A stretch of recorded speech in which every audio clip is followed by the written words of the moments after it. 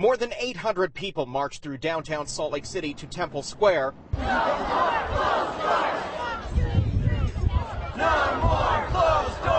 Calling on the Church of Jesus Christ of Latter-day Saints to end the practice of bishops' worthiness interviews. My son is dead because the church will not address this. Organizers hand-delivered a 55,000 signature petition. Hi. Thank you.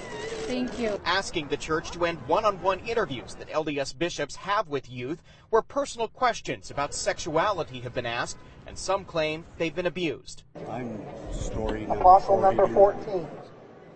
Val Christensen happens to have one of the stories recorded taking a child behind a closed door, grooms them for pedophiles. The church says that it has made changes so that there are safeguards against abuse, but demonstrators here say that it's not enough. They want the practice of worthiness interviews ended entirely.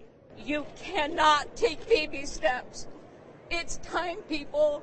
It's time. The greatest test of everybody's faith is religion. And this religion has not been faith-promoting.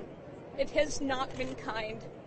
And this subject is not going away. In a statement, the LDS Church says it shares concerns for the safety of youth. The church says local leaders are given clear instructions on youth interviews. I wish they would face us.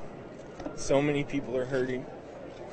Some demonstrators who are victims of abuse wanted to meet personally with LDS general authorities. They could only give church representatives books with hundreds of personal stories. Let the millstone not be hung around your neck. Don't let what happened to me happen to children for generations to come. It's in your hands. Thank you. Ben Winslow, Fox 13 News, Utah.